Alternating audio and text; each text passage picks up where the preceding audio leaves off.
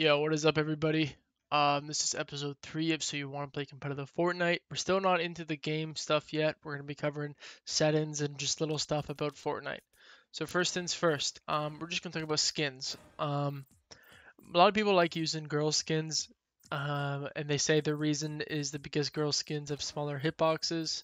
We find a thin, they're all thin. Here, perfect. They think girl skins have smaller hitboxes, even though it might appear like that. The hitboxes are all the same for all characters, but there is a small increase. The smaller the character model appears, the better you can see. Just maybe a little bit. For example, we grab Ragnarok here and we crank him up all the way. His horns right here and his bulkiness makes it a little bit more difficult to see just like around your surroundings. And then there are little competitive advantages. The superhero skin was patched, but some skins, especially ones that are newer released, are all the same color, and then that can kind of give you an advantage because it's harder to see. So I don't think, do I have the toy soldier? Yeah. So when the toy soldier first released, it was all one color, and it made it really difficult to see him like running around and editing and stuff like that. And when the superhero skins were released, you could make them all the same color. So if I wanted to make him white and then make this one white, you could. I don't know if there's probably ways around it, but I mean, to each their own. But now, obviously sometimes there's bugs with pickaxes where one of the pickaxes in here, I can't remember which one it was, could like I think it was this one, could pickaxe a little faster than the first one or whatever. Personally, I think this is also a little underrated tip here. If you grab a pickaxe, it makes a lot of sound.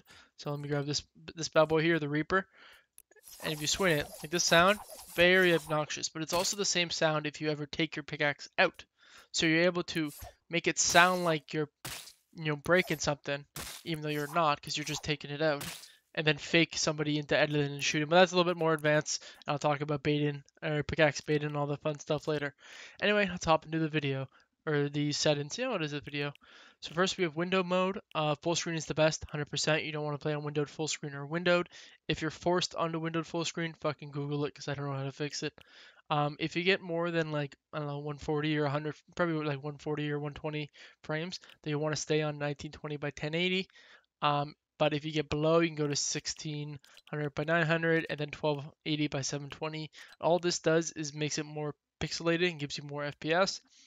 For the frame rate limit, you don't want to set it on unlimited. Some people say to set it one notch above your monitor hertz, so mine's 144, so 160, but I like setting it just a little bit higher. I'm gonna go to 165 just because it's just a little bit higher and I feel like I have a little bit more breathing room. The reason why you don't want to make it unlimited is unless you have fucking the NASA computer here. The frame rate's going to fluctuate heavily, from the maximum, which might be, 300, and then your minimum, which might be 140 or 120, or even in stack games, go lower. So, you want a consistent frame rate so you can get used to the input delay you have. So if I consistently can get 165, I want it there so I can get used and get muscle memory into that input delay. Brightness, personal preference, turn to whatever you want. Contrast, whatever you want to do. I mean, I don't know if there's a plus or minus. I think it just looks better or worse depending on what you like. Colorblind mode, it no longer does anything in the storm, so don't bother if you want to use in the storm. I know Booga uses D10 for some reason, so maybe it's the best for him, but I think this is all just personal preference again, because it doesn't give you really any advantage in the storm anymore. 3D resolution. So let's say you want to stay on 1920 by 1080 here, but it's still a little laggy. You can drop this down a bit, but the more you drop down, the more pixelated. So let's go to 25, and this looks like a convenience store video camera right now, and they're gonna put this face on the news asking me if I know this man. So obviously, stand back up to 100, pristine, looks very nice. Next, we're going to view distance. People say it don't matter, like it doesn't matter, and near can be what you put it on, but I low-key think that there is definitely a difference, so I put it on medium. Another good thing is this goes with textures as well. You want to keep textures on either medium, high, or epic, depending on your GPU, because everyone knows Fortnite is like like CPU hard. Like if you want to play Fortnite and stream it or record it, you need like a fucking godly CPU, and that's just how it is. So what you're trying to do is put as much pressure off your CPU and onto your GPU as possible. So you can increase your view distance by doing this. Going to medium if you have slightly above, far if it's like way above GPU, then epic if you have a fucking crazy ass shit. But I keep in mind on far, and then my textures are medium then high. That's just my personal preference. All this shit's grayed out, but if it wasn't grayed out, you want this off, off, low, low, VSync off, show FPS on, motion blur off. I mean, these are the competitive settings. Remember, if you're like, wait, what the hell? Everything's turned off. My game looks like shit. This is to give you the most FPS as possible, the lowest input delay as possible, and yeah. So render in mode, you can go to DirectX 11, D12. Personally, I don't think there's a difference between these two. Everyone's PC, or there probably is a difference, but everyone's PC handles it different. Before performance mode, D12 gave me the better frames, but a lot of people said D11 gave them the better frames. Again, I just think it's, depends on your computer. So then you go to performance mode alpha. This makes your builds and stuff look a little different, and it basically gives you the max FPS out of all of them. And doing that, it grays out a lot of stuff. So you lose out on boost. It's off. Performance mode is fire. It makes your builds look so better, in my opinion. So let's just load up creative here, and I'll show you what the builds look like. Hope I can fucking switch the skin quick. Perfect. Other than those settings in game, I'll show you some other ones which are just like auto open doors and other stuff like that that just gives you a little competitive boost.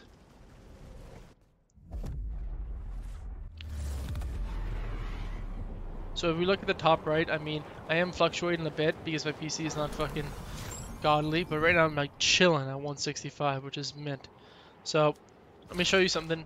So here's metal. It looks a little blurry, but I personally like how it looks more than the next thing I'm going to show you.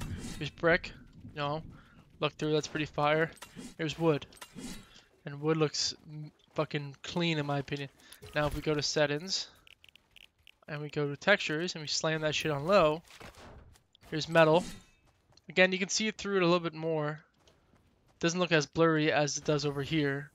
So I definitely like this metal better than this one. Brick. Oh, you guys didn't see that. Brick. I find it looks honestly identical. But wood. Yeah, this shit looks like piss. Like, I don't like how I can still see the little white lines here while it's building, while on the other one it was clear. So personally, I like it on high, and this will actually give you more FPS. And you see, we don't see like the white like differences that this one has. So next, we'll be talking about other settings. So obviously, matchmaking region, put it on whatever you want. I somehow get lower ping in EU than I do NA West. Toggle sprint off, sprint by default on. This basically means that as soon as you walk, step forward, you're gonna start fucking hauling ass. That's what you want. Sprint cancels, reloading off, auto open doors on. You definitely want auto open doors on. I mean, think about like if you're tunneling. So let's say I'm tunneling, and I accidentally enter the door, just autos opens like this. So it's good if you automatically make the mistake, but I'll cover that in a different video. That's kind of too advanced. But like, let's say you're tunneling, you don't have to stop out of the door and then like click your button to open it. It just fucking flies it open. Just if you make mistakes, it's really good. Now let's fly back into it. Auto pick up weapons. Wait, hold to swap pickup. I have it off. Toggle targeting off. Mark danger when targeting. Oh, yes, that's if you're zoomed in and you ping, it gives like a danger pin rather than like a normal one. Auto pick up weapons, I have it on just because if my scroll wheel doesn't pick it up, then I definitely want my auto pick up to pick it up. Auto sort consumables to the right, personal preference, but a lot of people have this on. Reset building choice off, disable pre-edit. I have it off, but low key, if you get really good at like pre-editing, wait. I have it on, yes, that's it. So on disables it, off keeps it enable. Fucking confusing. But I think low key, if you get really good at pre-editing and you keep it like you can use it to catch people off guard, maybe put it on, turbo button on, confirm edit on release, personal preference. I like it only because I have decently high ping. I mean, right now I'm at 25, which isn't high for people, but in game I get really high ping. So I like it because if you think about it, it's just another step I don't have to do. I don't have to click and then confirm. It just fucking does it when I let go. I think it's faster. The only issue is that it's all about timing. So if my ping is high, then if I want to reset and go back in between, I have to do it either 25, because my ping right now is say my ping is 30.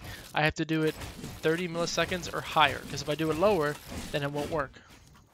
So it's all about timing and getting the timing down right. But usually you can like grasp the timing and it'll be muscle memory. But a lot of people play it with confirm edit still. I think Savage still does. So I mean, it's not something crazy. The rest of this shit, NVIDIA highlights, if you want to have, so every time you kill somebody, it like saves it. Turn on record replays if you want to go back in the replay mode. Prefer lighting. I mean, I don't think the rest of the shit matters. You can do what you want. HUD options, you can put your HUD, your HUD on whatever. Like I had mine on 73. Show spectator count, so you know when to take the L. Reticle, obviously. Player health, yeah, like you want all this shit on. This is, you don't need that on. Elimination feed, definitely.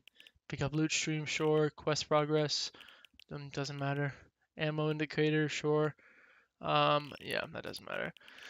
And then I think that might be it. Volume settings, high, off, visual sound effects, up to you. I like to have it on because it can show you like sharks and people healing and shit like that. But the only thing is that it doesn't tell you if it's like how far away it is. It just gives you the directional sound. So is it right in front of you, to the left, to the right, below? Or it doesn't tell you up and down. It just tells you like never eat shredded wheat.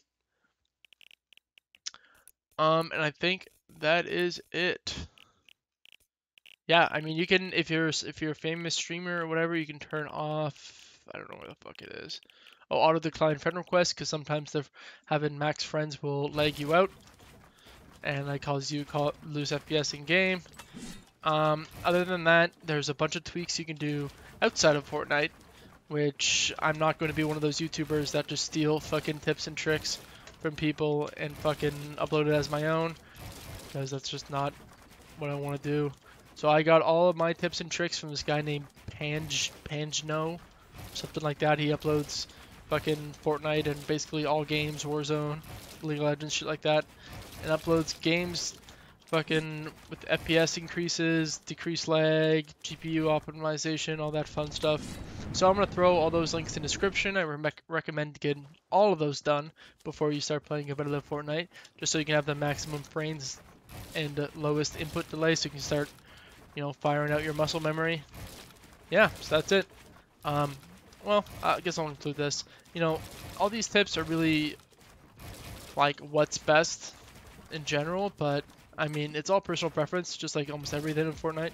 If you want to have fucking try to nope 10, then slam that shit on.